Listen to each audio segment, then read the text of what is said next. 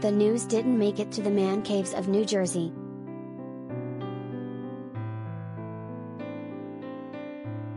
Jackie Goldschneider says some of the husbands of the Real Housewives of New Jersey didn't bat an eye at Jennifer Aydin's revelation that her husband Bill Aydin had an affair with a pharmaceutical rep.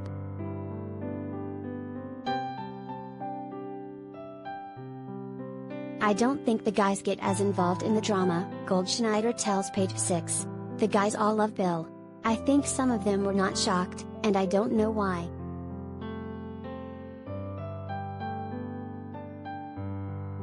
The former lawyer, 45, adds, "Some of them were not shocked, but they would never rib him about it. I don't even think they brought it up to him. They're not like that."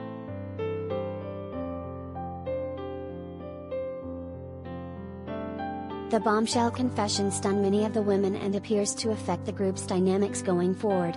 However, Goldschneider assures us that the house husbands didn't lose too much sleep over it.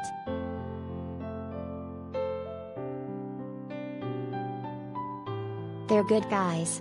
They're able to put aside the women drama and really have their own friendships," she says.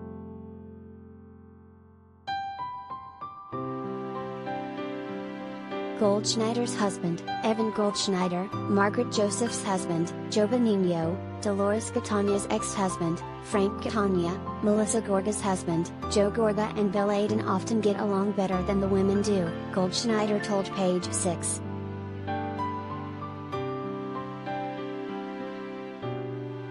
As RHONJ viewers recall, Goldschneider herself came face-to-face with the husband's strong bond when her husband faced unsubstantiated cheating allegations last season and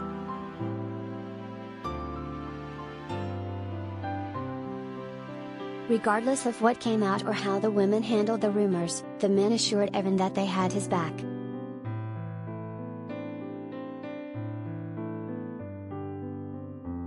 "I'm so protective of the Jersey husbands," she said.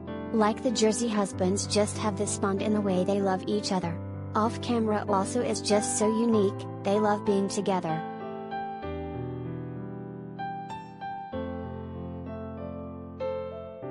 The Real Housewives of New Jersey airs on Tuesdays at 8 p.m. ET on Bravo.